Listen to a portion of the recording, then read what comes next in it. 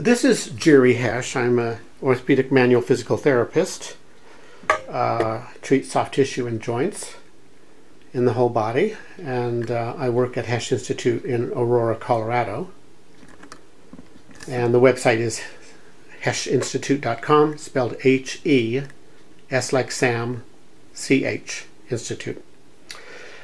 James had a partial total knee on the left side.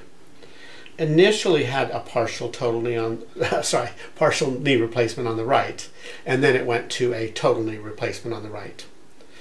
Has some differences in motion, has a little slight yield and hyperextension, has full flexion. I can get his heel to a finger width from his buttock, but the right knee has a greater restriction. It's the width of my hand, index to thumb. He has a little bit more extension range on the right hip, and the patella on the left leg is quite free. The patella in the right knee is constricted. There's very little medial lateral play,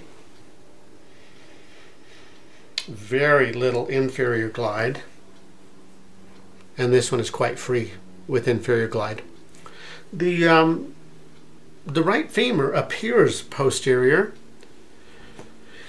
The left femur, I can take up the slack and then I can spring it. And there's a little bit of forward spring and a recoil.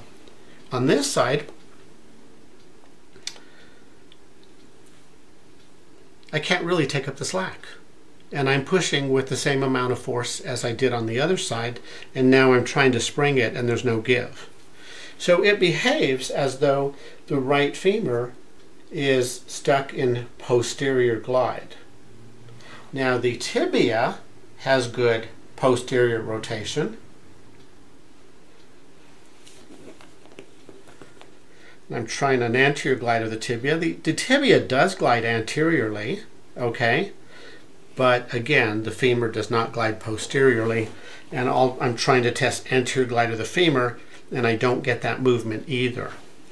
The technique that I like for treating this is to weave my forearm underneath the femur and then clasp the other femur, and I block tibia, and then I just lift up with my forearm, okay?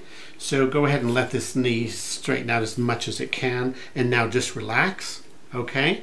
And I'm going to do this for 3 minutes, okay?